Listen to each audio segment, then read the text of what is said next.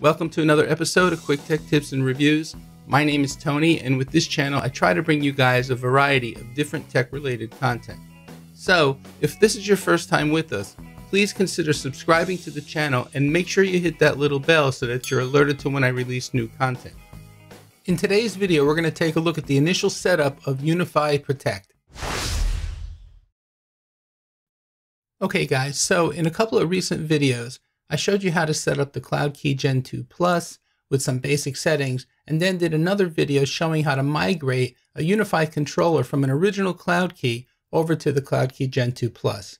If you'd like to see either one of those videos, I'll put links to both of them up above and down in the video description below. Today we're going to focus on setting up and walking through the wizard for Unifi Protect surveillance. So let's get started by clicking the Setup button. Okay, so the first thing we have to do is name the NVR. It's the first step out of 5. So we'll call this Lab NVR. Next, we'll select the time zone. For me, Eastern works fine, but if you need to change the time zone, just click the drop-down menu, scroll through, and select your time zone. And then we're going to check off I agree to the end user license and come all the way over to the lower right-hand corner of the screen and click the Next button. Next, step 2, it's saying add local credentials that would be used for locally accessing the controller. So we'll keep it simple for the video. Username will be Tony and the password will be 12345678.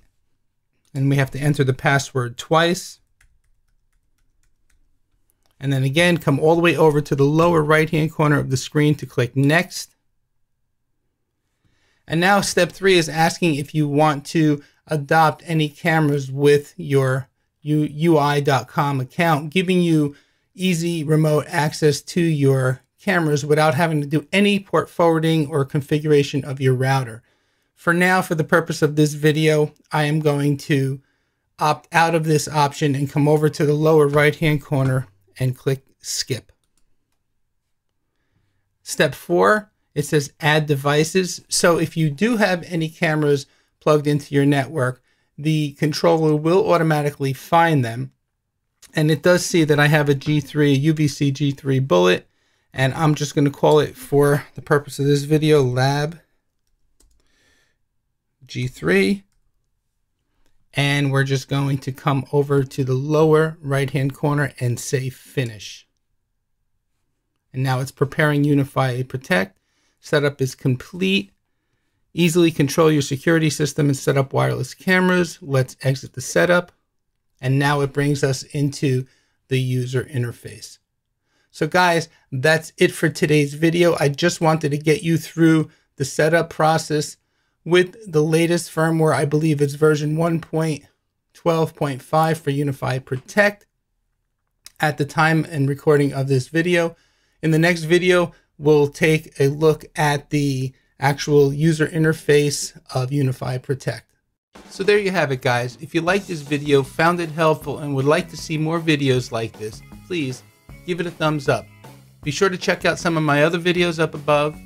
You can help out the channel by remembering to subscribe, give the video a like if you haven't already, and share the video. And remember to use those Amazon affiliate links down in the video description below. I know they don't change your price, but they do help out the channel. My name is Tony with Quick Tech Solutions. As always, I thank you for watching.